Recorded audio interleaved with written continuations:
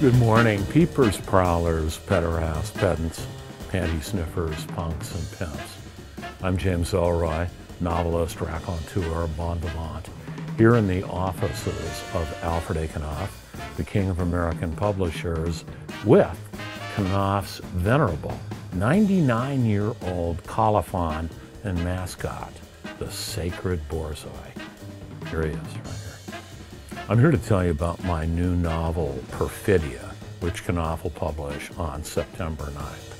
It's a 720-page panorama of Los Angeles the month the Japanese bombed Pearl Harbor. And the book is told in real time.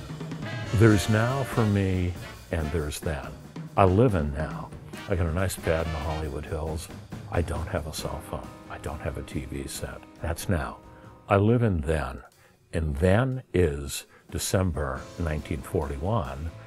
Racial hate's on the rise in Los Angeles. We could be attacked at any moment, but it's not all bad. Nightclubs are doing overflow business. LA's on blackout alert, and there's parties.